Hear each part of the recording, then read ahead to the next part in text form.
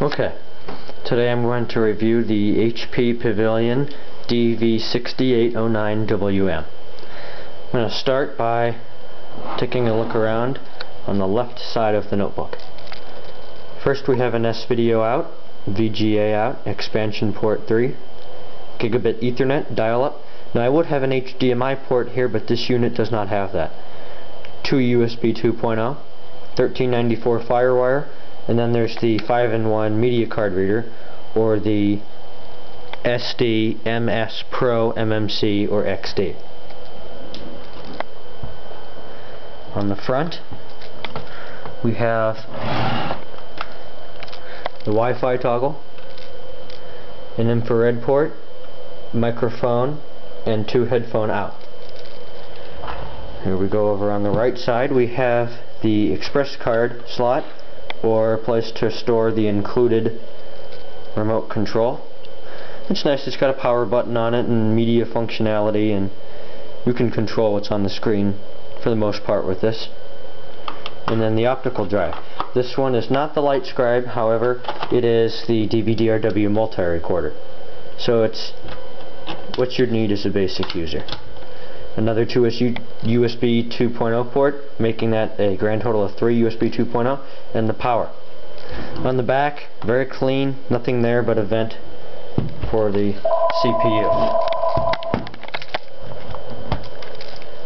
Again, on the front we have 2 microphones, stereo microphone.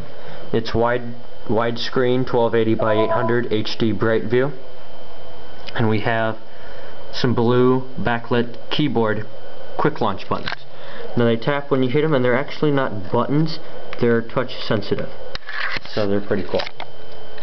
When you hit the cap locks button, a notification light comes on right next door to it to let you know that's on, and then there's a button on the keyboard to disable the trackpad, which I at first thought was dumb, but now I realized if you're typing and you hit that, it can go anywhere, so that's a nice button to have. Designated scrolling zone on this, and it's really a rather large trackpad.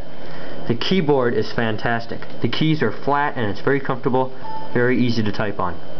The Altec Lansing speakers are very good, and I believe there's 4 of them up here. And the finish on this is the radiance. I don't know if you can see it on YouTube there, but it's, well, it sounds like what it is. It's radiant, so you can kind of see it there. But it's called the HP Pavilion Entertainment PC.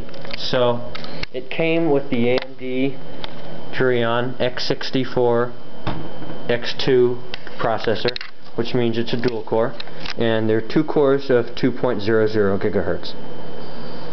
It came with 3 gig of DDR2 RAM, which I've upgraded to 4. And it comes with a 120 gigabyte hard drive, which isn't a whole lot compared to some newer notebooks, but it's more than enough for me. So, in all, it's a very good machine, and I do highly recommend it. Thank you for watching.